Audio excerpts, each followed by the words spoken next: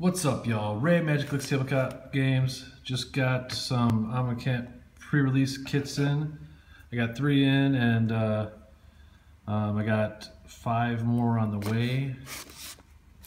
Let's rock this box.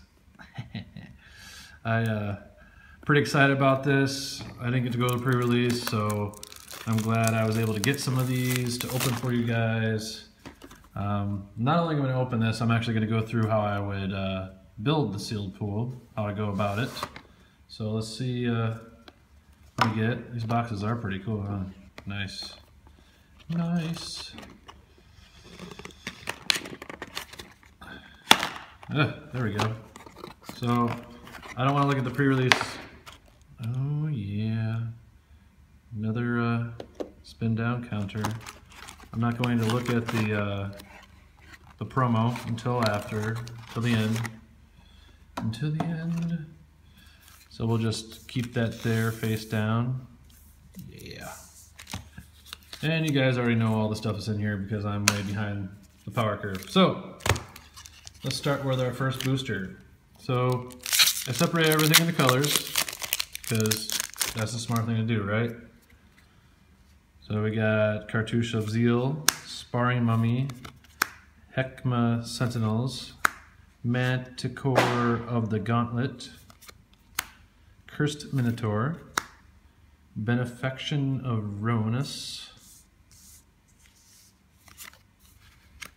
Hyena Pack, Horror of the Broken Lands, walked all the way from Kamigawa, he's starving, but for some reason his arms are still big. Luxa River Shrine, Hooded Brawler, Lord of the Accursed, Gravedigger, nice, and Shadow Storm Vizier with an irrigated farmland. Yeah, they do a lot of rare lands in this thing, don't they? And an island. So I'm just gonna put the island with the farmland. All right, second pack.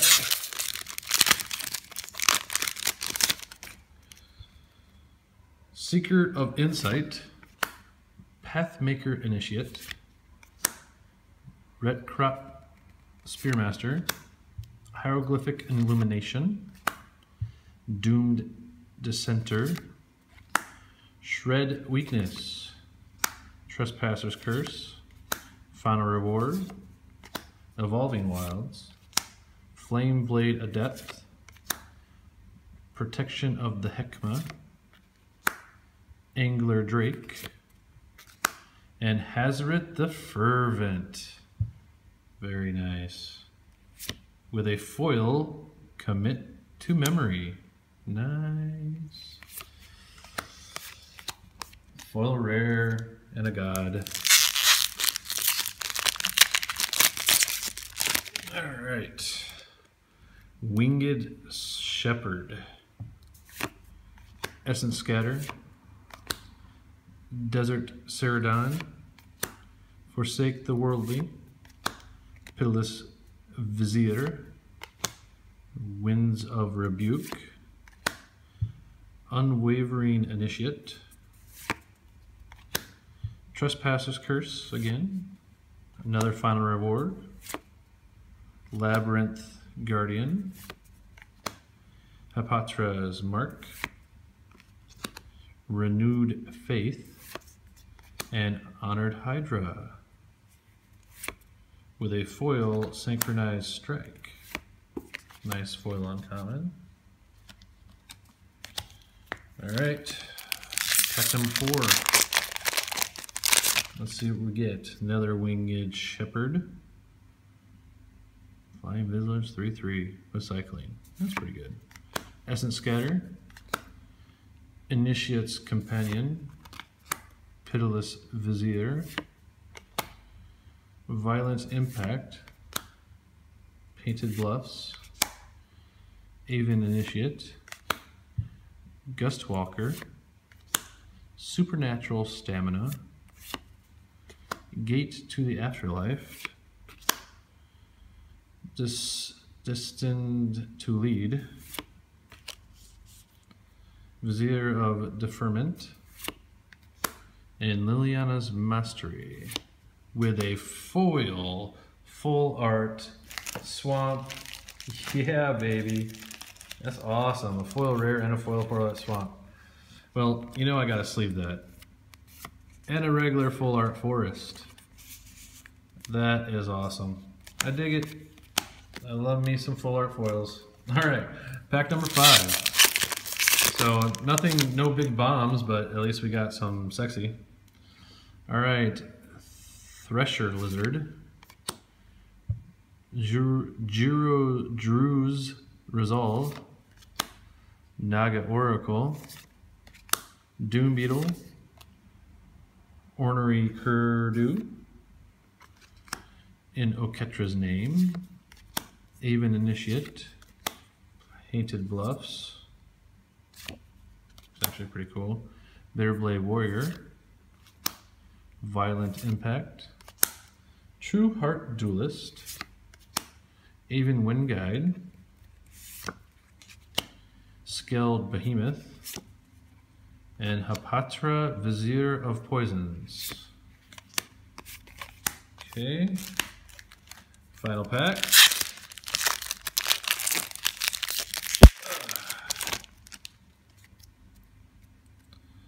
Essence Scatter. It's like counter a lot of creature spells. I'm getting a lot of those copies. Desert Ceradon. Forsake the Worldly. Giant Spider. Cursed Minotaur. Blazing Volley. Painful Lesson. Emberhorn Minotaur. Cradle of the Accursed.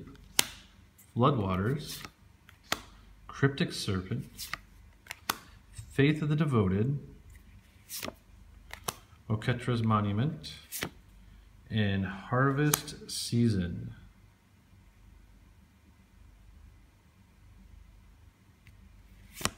And a regular swamp and a sacred kitty cat. All right. So just to go over the lands we have, this makes zombies, so cool. This one you can tap for any color mana. That one's just shiny as hell. There's another Painted Bluffs. Evolving Wilds, sacrifice and get a basic land card. Island and Irrigated Farmland. Comes in tapped and it can tap for a white or a blue. And our pre-release promo is Oketra the True. Yeah! Shiny God. That is what I'm talking about. All right, so first thing I like to do is I like to go through each color, right? I don't look at anything else but the creatures first, right? So I put all the creatures in the front.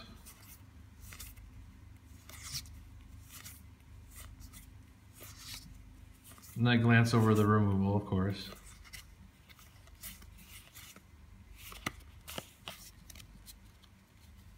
All right, so we got 2 of the Pitiless Viziers. We got 2 of the Cursed Minotaur. This one's good because it allows Menace, which is pretty cool.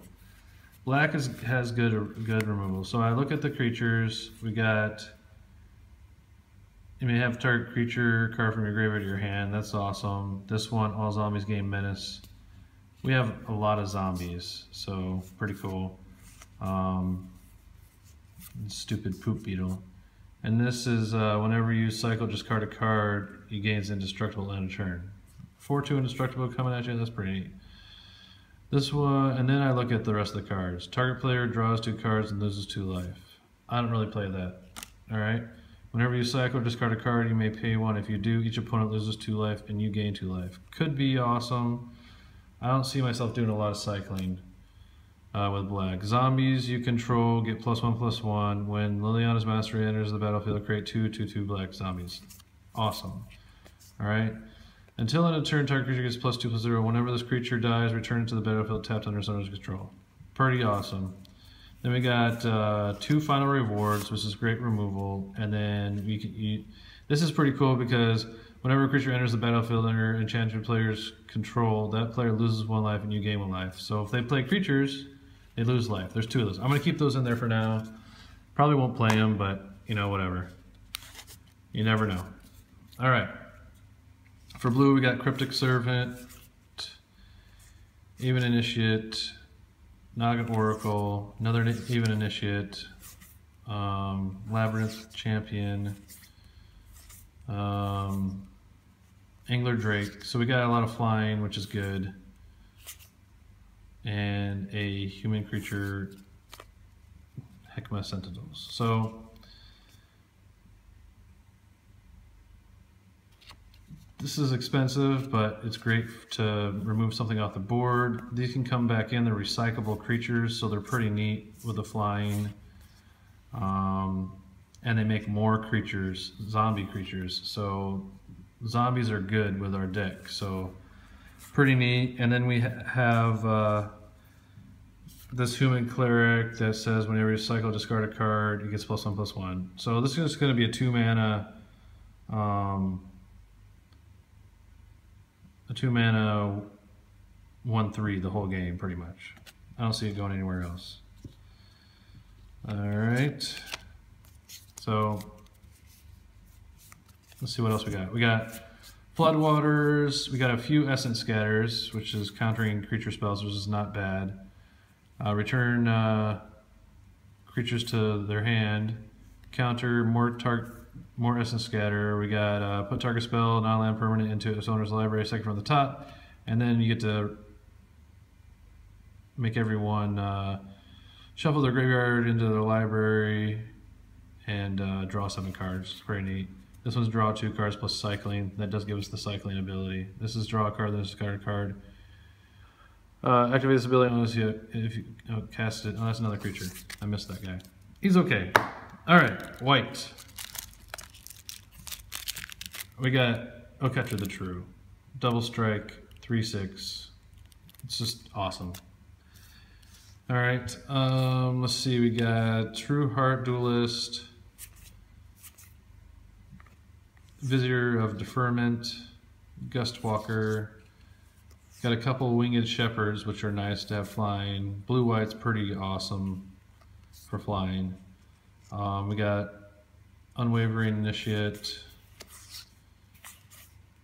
and a Red Crop Spearmaster, which could be a 4/1 first strike, and then you got a Mummy that you can untap a target creature when it enters the battlefield. So pretty cool. If we went blue-white route, we also have the Aven Wind Guide that's flying and vigilance, and creatures you control have flying and vigilance, which is pretty awesome for a 4-drop actually. All right, for red, we got Amberhorn Minotaur, a couple of Desert Ceradons, which aren't that great, but you can use them for cycling. Thresher Lizard, which can become a 4/4, which isn't bad. We also got Hezret the Fervent, which is an indestructible haste creature, but it can't attack unless you have 1 or fewer cards in hand. So, it's okay. Flameblade Adept, whenever you cycle or discard a card, it gets +1/+0, so it becomes a 2/2 for 1.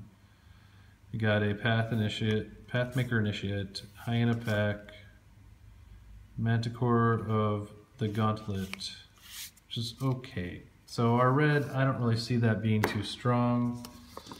Let's see, for our green, we have a Giant Spider with Reach, Scaled Behemoth, Bitterblade Warrior, Death Touch, got a Ornery Kurdu, Initiate's Companion, Honored Hydra, and we got a bunch of combat tricks here. Hooded Brawler. Yeah, so pretty cool. We do have the black-green Hapatra, right? Which isn't bad, I guess. And we also have the black-green, Destined to Lead. Target creature gets +1/+0 and gains indestructible in a turn, which is nice. And then we have the Aftermath. All creatures able to block target creature this turn do so. So, I mean, if you pump up a Death Touch guy, and play this, then you could potentially kill off a couple other creatures, which is neat. But I'm not feeling the green, and I'm not feeling the red. We also have white spells are cheaper. Non-token creature dies, you gain 1 life, then you may draw a card if you do discard a card. Then you got this brick counter that can make you gain life. Meh, I wouldn't play any of these artifacts. So definitely playing black. I think that's awesome. White is okay. We got 1 embalm creature here. That's about it. 2 embalm creatures, which isn't really enough to go the zombie. Speaking of zombies, we're gonna go ahead and put this Cradle of the Accursed in, because that's pretty awesome. So I'm gonna start out with zombies. We got in our 3 slot, we got 2 Cursed Minotaurs. This is a horror, not a zombie, so I'm gonna set him aside for now. I mean, when you cycle or discard another card, Horror of Broken Lands gets +2/+1 until end of turn. Okay, whatever. But I mean, it is a 4/4 for 5, but you can cycle for 1. We kind of want some cycling. All right, this is other zombies you control get +1/+1. All zombies gain menace until end of turn if you pay the mana cost. So that creature's staying. When Gravedigger enters the battlefield, you may return target creature from your graveyard to your hand. Awesome. This is a human. When he dies, you create a 2/2 black zombie. He's a 2-drop, then create more zombies. Then we got some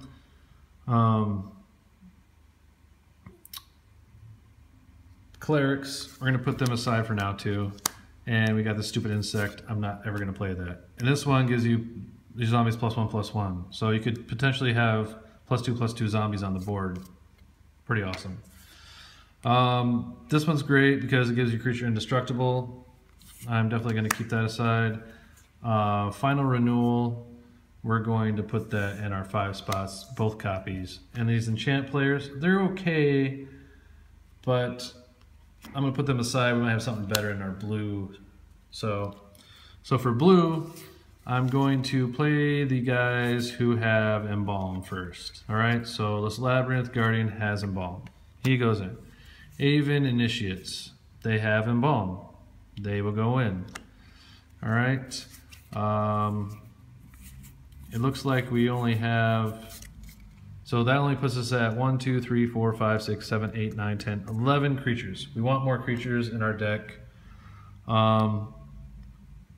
This is a cycle or discard. This is, you know, crap. I think early game we're able to get more zombies out there. I'm gonna put some bombs in. I think this Angular Drake, it's a flyer. It's going in. This one says you may enter when it enters the battlefield, you look at the top 3 cards of your library, put any number of them into your graveyard, and the rest back on top of your library in any order. It's just a 2/4. It's nothing special. I'm gonna put that aside. This guy, for each instant sorcery card in your graveyard, it costs 1 less. So it's a 6/5. It's pretty cool. I'm gonna keep it. All right. So now, what I like to do, we have that instant sorcery thing going on there, right? Right now we're sitting at 2, 4, 6, 8, 10, 12, 13 creatures. If we wanted to take a look at our other creatures that we didn't play, that we set aside, I think that this one has cycling, and when it cycles, it gives the thing. It's a 4/4. I'm gonna put a 4/4 in. These guys are 4/2s. I'm gonna keep them aside in case I don't have anything else, but it's not gonna help us out really because it's got 2 toughness. Someone's gonna fry it, and then it's over. All right, we got Supernatural Stamina. This is definitely going in a 1-drop slot. We kind of want to slow down the early game and sometimes the late game if they got some big bombs. So I'm actually going to probably play at least 2 of these Essence Scatters in our 2-drop. We got a return creature here for another 2-drop, which is awesome. Which puts us at 3, 6, 9, 12, 13, 14, 15, 16, 17, 18. 18. This commit to memory, I think it's great. I really like it. It's an instant. So does this, I have a question. This is a sorcery and it's in your graveyard. Does that take 2 away from Cryptic Servant? Because if so, that's going in the 4-drop spot. That's amazing. Returning up to 2 target creatures to their owner's hands could be great late game to get you in there for the kill. And leaves us with a hieroglyphic. We're going to draw 2 cards for 4 mana. I'll take it. So we can either add in another creature, you know, because we're at 1, 2, 3, 4, 5, 6, 7, 8, 9, 10, 11, 12, 13, 14, 15, 16, 17, 18, 19, 20, 21.